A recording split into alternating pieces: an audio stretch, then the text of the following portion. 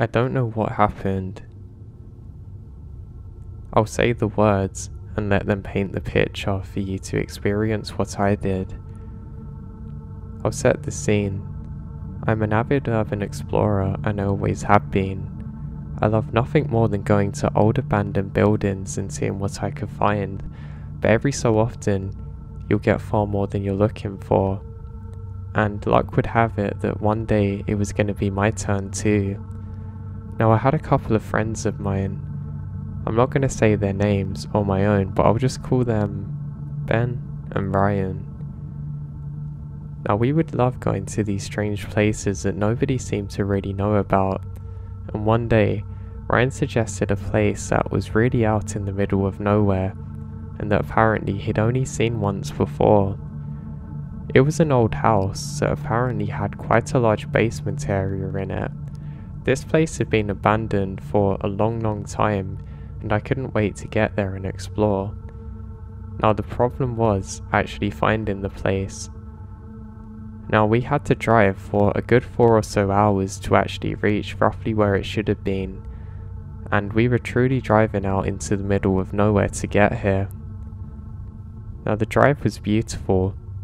It was a lovely warm summer's day, and the heat really made you feel comfortable.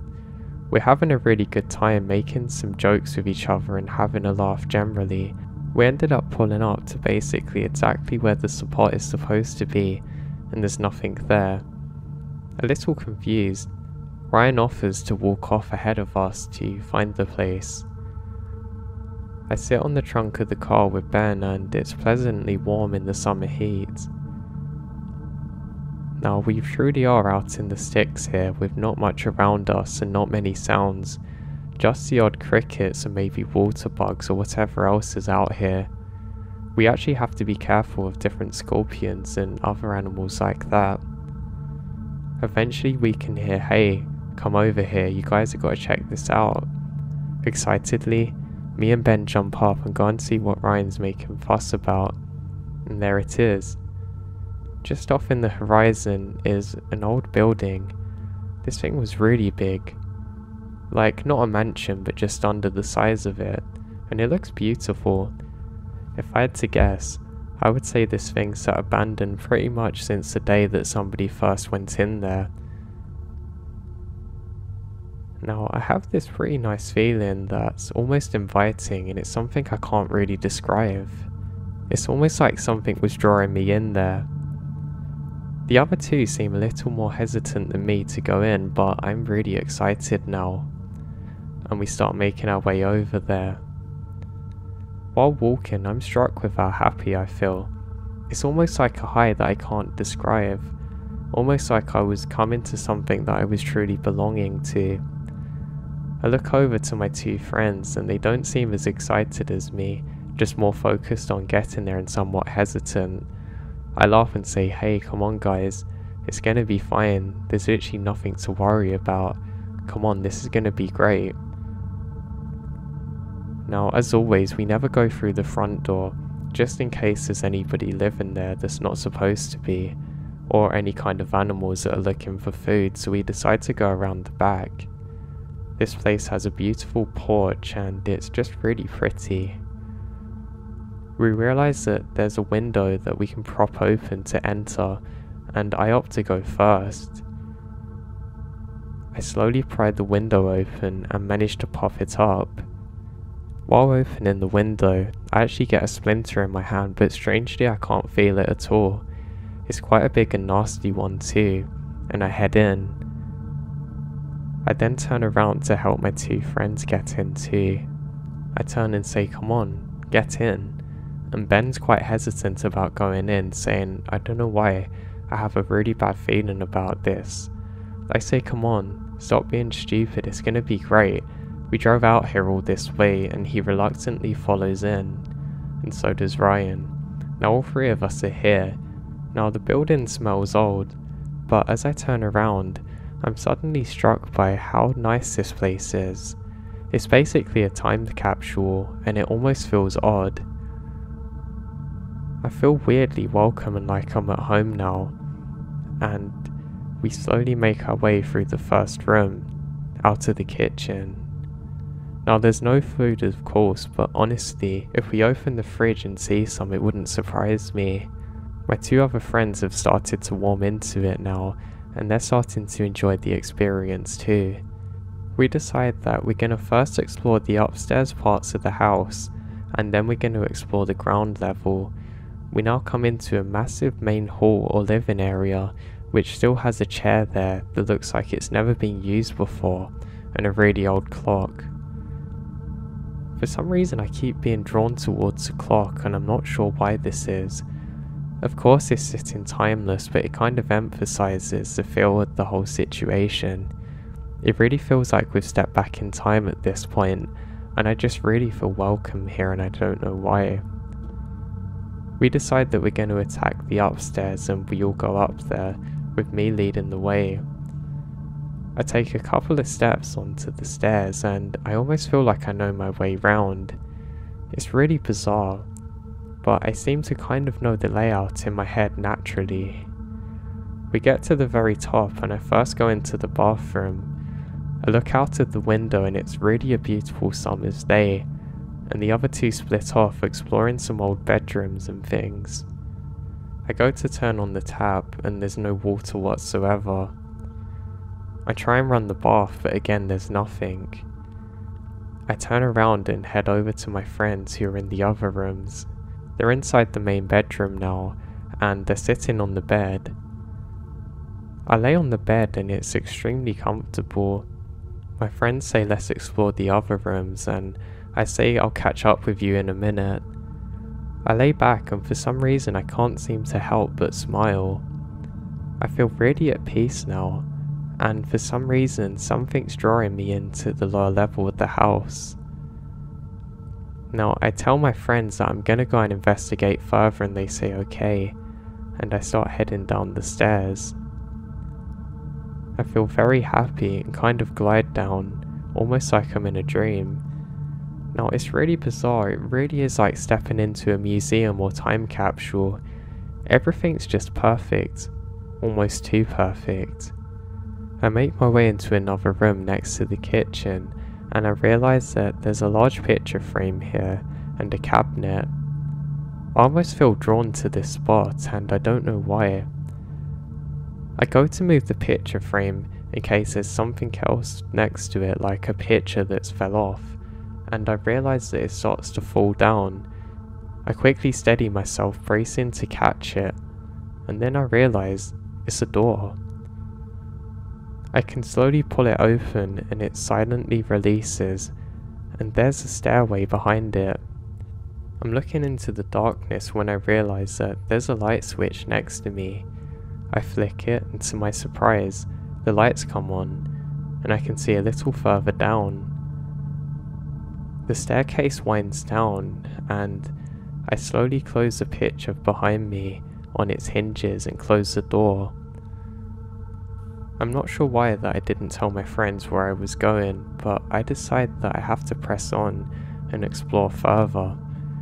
I make my way down the stairs and turn, and I'm suddenly met with a couple of doors in a large room.